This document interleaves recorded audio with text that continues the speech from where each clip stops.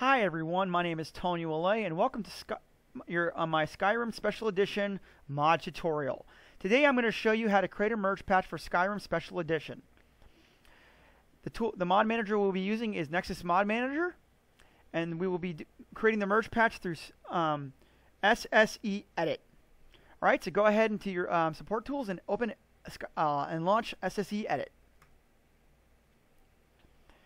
Now, this is where you're going to want to add whatever plugins you want to put in your merge patch.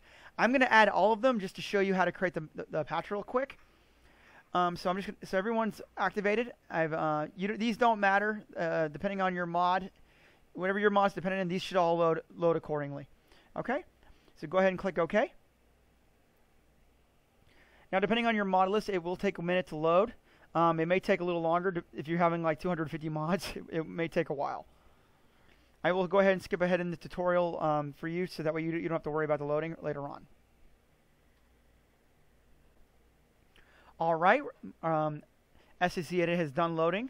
So now you're going to go to create your merge patch. You're going to go to the left-hand side of the mod list. You're going to click right-hand click it. You're going to go to Other, and then you're going to go to Create Merge Patch. You're going to go ahead and click Yes.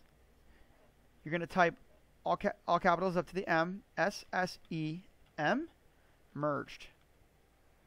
You want it to look exactly like this, okay? So make sure the capitalization is correct.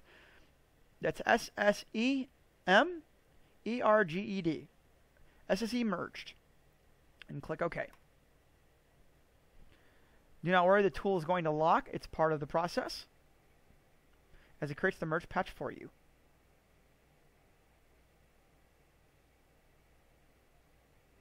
Okay, you're going to go down right here. Here's your merge patch. It's officially done loading. Okay, so this.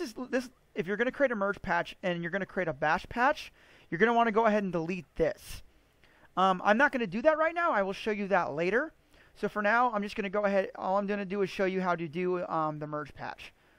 So go up here to finish your merge patch. Come up here, right click, go to Clean Masters, and you're done. And go up and click Exit out of SSEEdit, and click OK. Go down your mod list on Nexus Mod Manager, click your merge patch, and it has been created. Okay.